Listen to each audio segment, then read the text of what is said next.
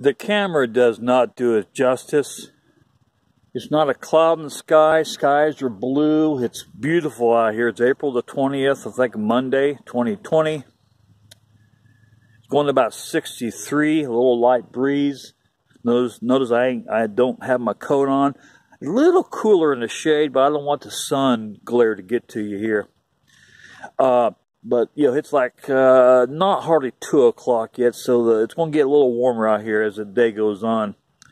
But the springtime always reminds me of my childhood, of the 1970s. And you're asking why? Well, I remember many a time, you know, my grandma, my mom and dad, our relatives, our neighbor, my grandma's neighbor, we'd all be sitting on the porch. You know, I'm a young boy to a teenager. I'm sitting there listening to them. And they'd get on the subject of the future.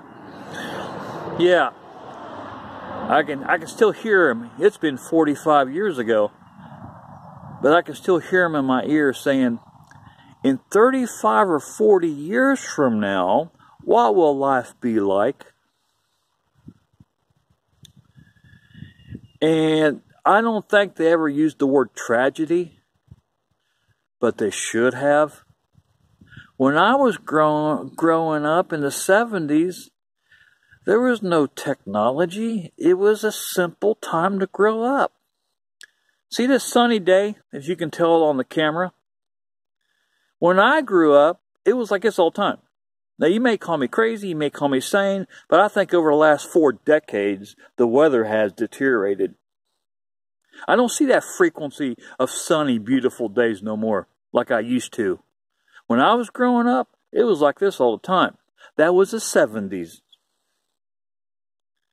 You know, back in my days, us kids, teenagers, we played outside.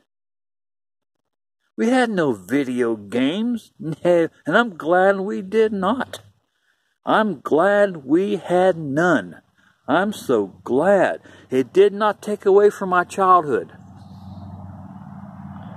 My childhood was peaceful, simple. My grandma's place, where I grew up at, Mainville, Warren County. Extremely peaceful place to grow up. Extremely sorry, neighbors taking their trash can out for the garbage man. Extremely peaceful place to grow up. Sorry for any noise. Oh my God,